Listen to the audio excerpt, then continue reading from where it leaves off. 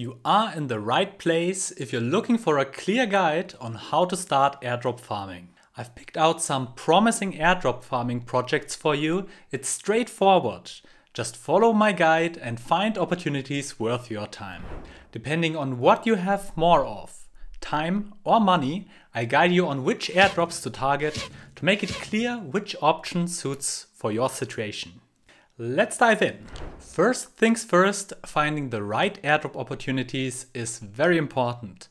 There's more than 100 projects to farm out there, but not all are worth your time or your investment. A fellow Twitter degen has curated a list of promising airdrop projects on his Notion page, linked below. This list is your treasure map to airdrop gold. This list is simply amazing. You can find all the different projects here like Monad, ZK Sync, Layer 0, which tier these airdrops are. S tier is the best.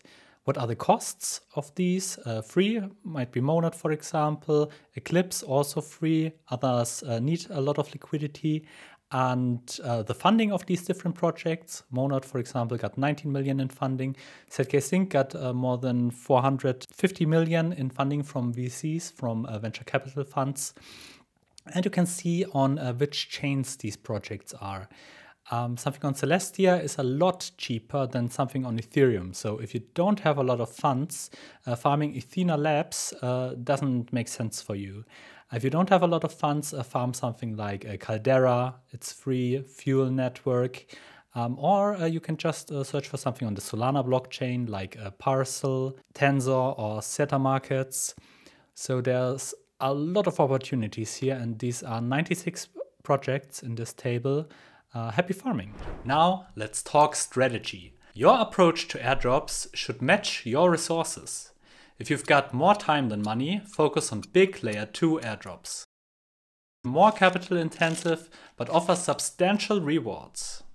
On the flip side, if you're rich in time but not in funds, aim for a cheap layer 1 project, staking airdrops or testnets. These options require more of your time but less upfront investment. Got your targets? Great. Next up, you'll need the right wallet for airdrops. I recommend the Rabby wallet. It's versatile, user-friendly, and perfect for managing different airdrop opportunities. To be honest, I'm for 4 years in DeFi and I really prefer Rabby wallet to MetaMask. It's just a lot better. It's very user-friendly. It switches blockchains automatically for you. It gives you an overview what the transaction is about and what happens. So it's just perfect. With your wallet ready, it's time to fund it. If you're going big, use Ethereum for major layer 2 airdrops like Linear or Scroll. Remember, using the official bridge is important here for a bigger airdrop.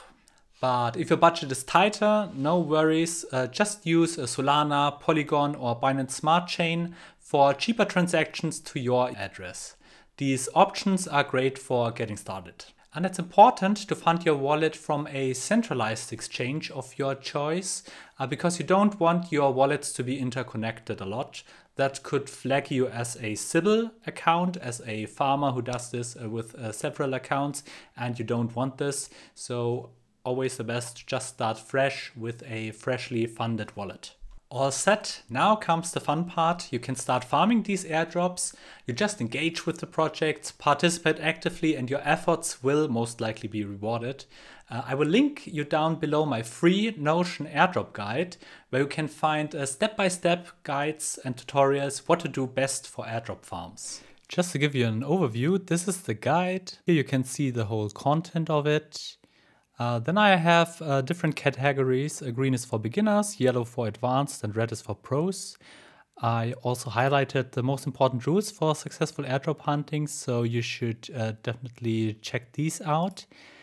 And then here's the step-by-step guide for capital-intensive airdrop farms. For example, Linear is interesting, but also Scroll or Mode. Less capital intensive are definitely Caldera, for example, Fuel Network, and inside it looks like this. You get the steps, step by step, exactly what you have to do, all the links that you have to follow. This might qualify you for a nice airdrop. And there you have it, folks, your beginner's guide to navigating the lucrative world of crypto airdrops. Whether you're flush in cash or rich in time, there's an opportunity out there for you. Don't forget to subscribe and ring that notification bell. See you on the other side.